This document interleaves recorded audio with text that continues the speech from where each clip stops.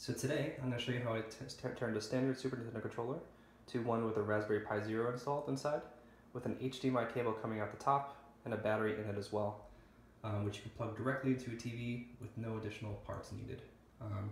It has a charging port on the bottom, a power switch on the top, and it's a pretty fun little project. Nice way to learn how to solder and work with electronics. So let's get started. So here's a set of the tools and materials I used.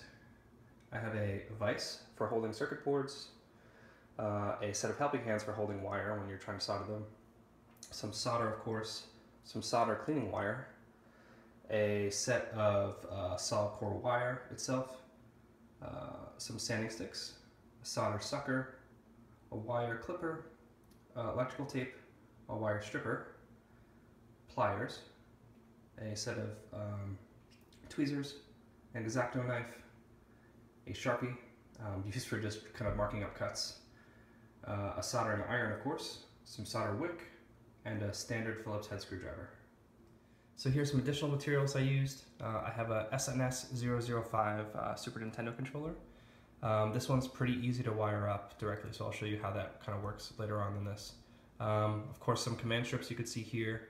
I use those on the back of the controller as well as to hold the Raspberry Pi down inside the controller. Very useful.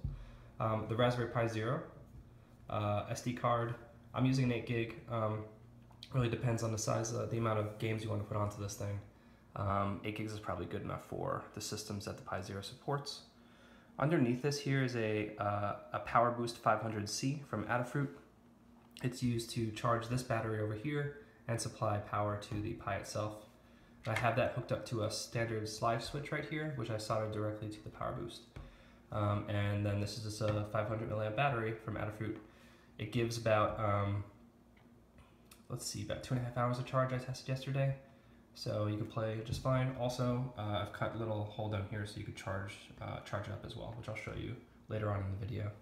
So that's it. That's all the parts end to end. And let's start taking apart this controller, show you how I did it. So the first thing that I kind of ended up having to do was figure out how I was going to fit all this stuff inside the controller. So first step is really just kind of mapping out your space. As you can see inside of this controller here, there's just a plain circuit board, so there's a lot of kind of space to work with here from placing parts. However, see this wiring harness here? This is a little too high to give me clearance for putting the Raspberry Pi Zero here. So this is something I kind of looked at initially and said, you know what, I probably have to remove that. The good news about that is if you look at the actual circuit board itself, that harness in the back is connected to these pins up front, which actually helps later on in the project when you're thinking about how will I wire the Raspberry Pi up to the actual button controls. This gives you a nice, easy way to do it. You don't have to worry about wiring to each individual button on the side. You could just wire to these pins, so there's 5 pins. And I'll have the wiring diagram in the description below. But that actually makes this pretty straightforward to do and gives you a nice set of space to work with on the back here.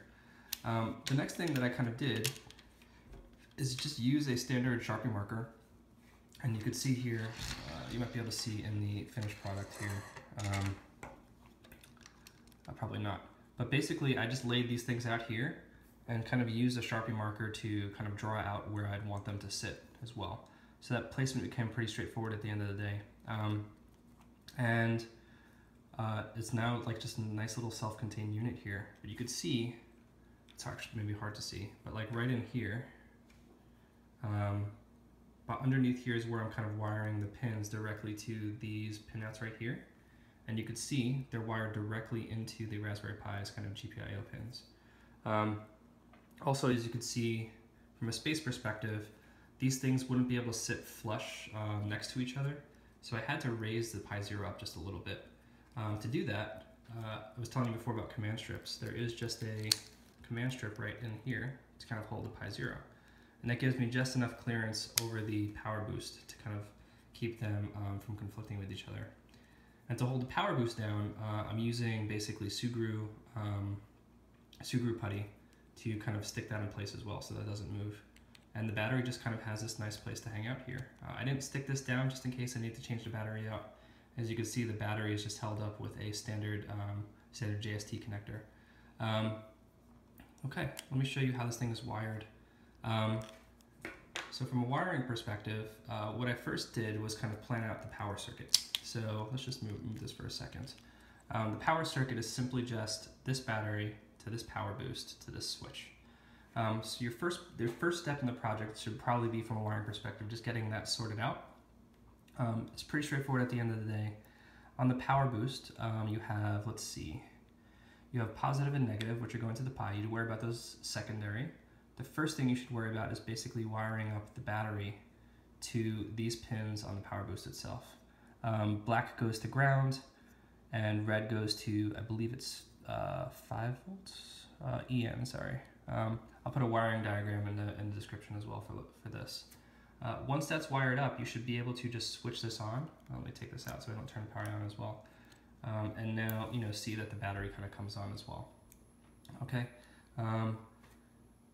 And also from a placement perspective, you start to think about where you want these things to sit. So I knew kind of going in that I wanted to be able to have access to be able to charge this thing. And I knew I wanted an HDMI port coming out of the top. So that kind of set up where things should go inside the controller. So this is going to go at the bottom of the controller for charging in. This is going to go to the top of the controller for charging out. Some of the things this doesn't do, which I wish it would, maybe in the next phase, is, there's no space to kind of tie into these things here. So if I wanted to kind of hook in more ROMs or more games, or do other things with the Pi directly, I kind of have to open it up, which is not terrible because you're not going to really do that too often. But yeah, that's basically planning out your board. Once you have the power selector kind of hooked up, the next phase would basically be wiring the power boost to the Raspberry Pi itself. And that's where you have these positive and negative pins up here, and those map to the 5 volt and ground pins on the Pi, GPIO of the Pi. Once you have that circuit complete, that's powered.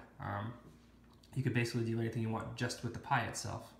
Now, the next part I'll talk about is how I wire the actual buttons on the controller here, specifically these pins right here, to the Raspberry Pi.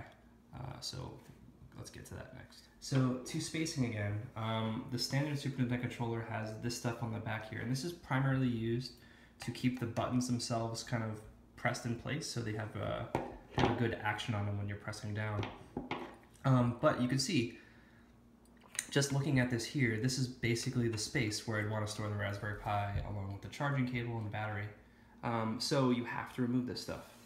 Here's what I ended up doing with my controller. You can see it's kind of dirty still, but removed this here, removed this pin here because it's not needed as a post, that as well. This you're going to end up needing to remove up here to get the HDMI cable through.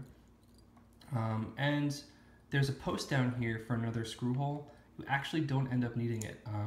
The other 4 screws are enough to keep the thing closed in place, where this doesn't really give you that much extra support, so you can remove that as well. And the benefit of that is it gives you a little kind of hole for some venting. Probably not enough. I'm probably going to want to add some more venting holes right here. But yeah, that's basically cleaning up the back of the case right there so that you could store the Raspberry Pi Zero and everything nice and fit.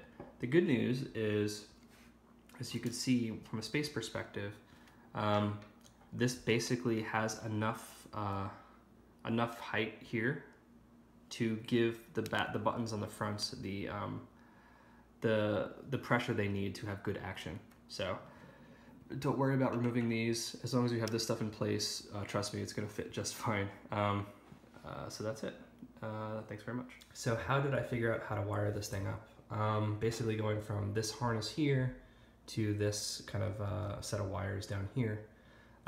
Simple answer is a lot of research. I knew off the bat that the distribution that I wanted to install on this Raspberry Pi called RetroPie has drivers that you can install for interfacing with the GPIO pins of the board. So I started here just to see kind of what it supported. But before that, I started just researching what the pinouts from this board were. So like what does each one of these pins correspond to? And I found this this great tutorial here for converting a Super Nintendo controller into a USB controller. And it basically fit the same needs. So right here, you could see it kind of tells you exactly what these things match up to. And this information is really important for when you're kind of finally wiring this up to the Raspberry Pi. So structurally you have from, let's go from left to right. Brown is ground. I'll actually hold this up here so you can see them together. Red is data. Orange is latch. Yellow is clock. And white is power, basically. So once you know that, you could start to map out exactly how you might map this to the board here. So let's see if I could show you how this is set up. So, you know, going from front to back here, I didn't have enough yet colored cable. So basically what I ended up doing is black is ground and red is power. And then in between we have data, data latch and clock. And how those end up mapping up to the Pi itself was basically researched here. So let's go to, this blog post was super helpful from Blue Blog. Basically kind of talking through how the GPIO driver works, what pins you should use on the Pi. So I totally recommend reading this. And I'll put the details in the description below to show you how it works. And then I also kind of use this as a reference for, oops, sorry, this one. This for a reference for the actual pins of the Pi itself. So if you remember before, we had mapped up the power boost to this 5-volt and this ground pin at the top row here. Now for the actual controller, you don't need 5 volts. So the power basically gets mapped to the 3.3 volt here. Data is this pin right here underneath. And then ground, I had to find a different ground pin because I was already using this ground pin up here. Not a big deal, there's a few. I ended up using this pin right here. And then clock and latch kind of at the 10 and 11 pins at the end here. So I'll just put a wiring diagram in the description so you can see. But that's it. Once you have these wired up, the soldering is pretty straightforward.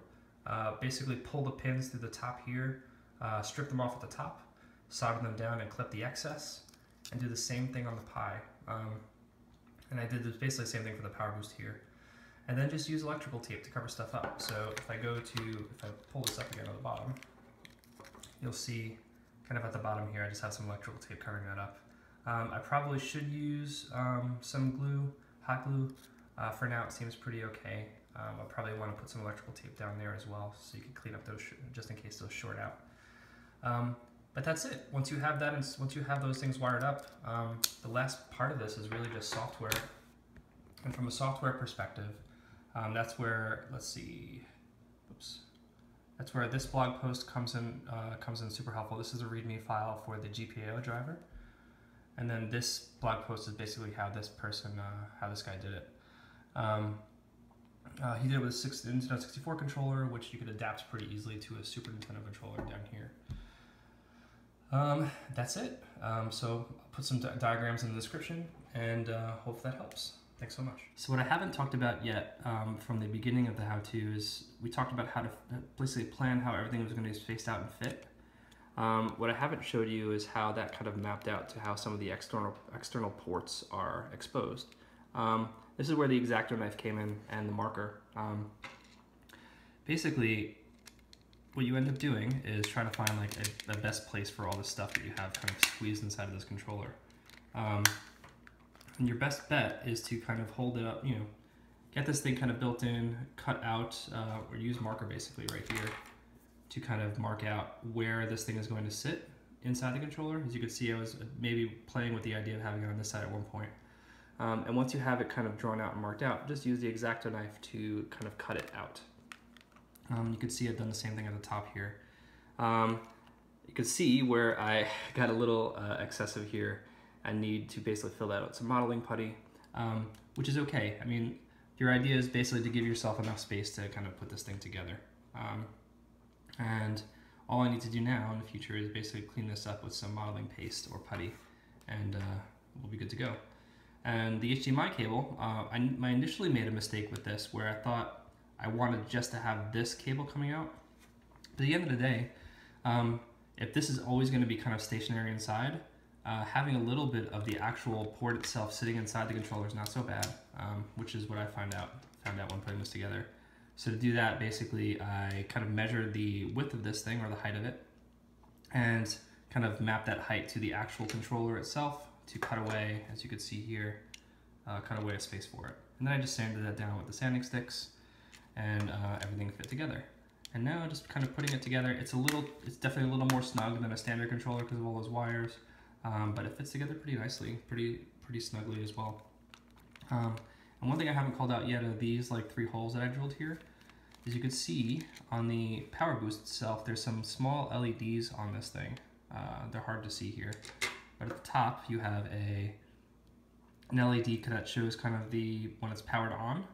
This is a low battery indicator down here, and then this is there's a charging indicator down under there as well. So what I ended up doing is drilling holes for those so you could see kind of you know, where when it was turned on, what if the power was on, if it was charging, and if the battery was low. So if you see this now, it's hard to see in this light here, but you can kind of see a little LED there. And then just for kicks, command strip again to make this thing easily portable. Put this on the back here so you can kind of have a nice little self-contained controller. And that's it. So I'm gonna go plug this into the TV and show you how it works. All right, so this is my monitor. I got the controller, of course, and just gonna hook this up through HDMI, which is this cable right here. And all I need to do now is just power this on, and that should do it. Now this does take a little bit of time to boot. Raspberry Pi Zero is not as powerful, let's say, as a you know, Raspberry Pi 2 or 3. So from a performance perspective, it is a little slower, which means more time to boot, more time to switch things around, and also it doesn't run every system well. Probably get good traction out of like things up to and including the Super Nintendo and Genesis. Anything above that though, and it will slow. It'll not perform well. So let's see. See, it's taking a little bit of time. About maybe a minute left. There we go. Get into my first boot sequence here. And in a second, you should see the emulation station screen. So this is running RetroPie version 3.8. Runs really well. Let's see what else. Systems-wise that I have on here now, you know, I'm more nostalgic for Super Nintendo. That's what I grew up with. But I have NES on here, Genesis, and some Game Boy Advance as well. But you could see, and Game Gear too. But you know, button presses kind of map out directly as well. Let's see, starting a game, press A, of course, get into that system there.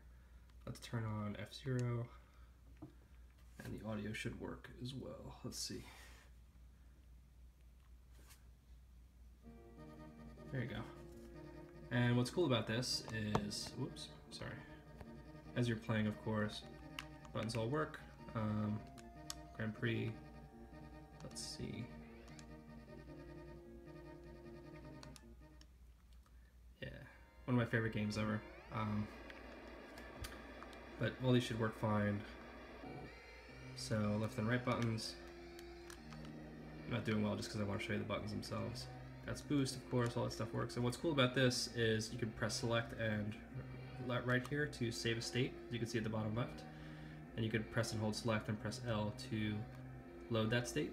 And then to exit the emulator, you just press select and hold start, and it takes you back out to RetroPie. So a nice little, yeah, a really nice little self-contained portal game system. You could see as it's going back to RetroPie, it does take a little bit longer as well to return. But yeah, once you have that in place, there you go, you're done. Hope that helps. Hope you have fun and hope you build your own. Thanks so much.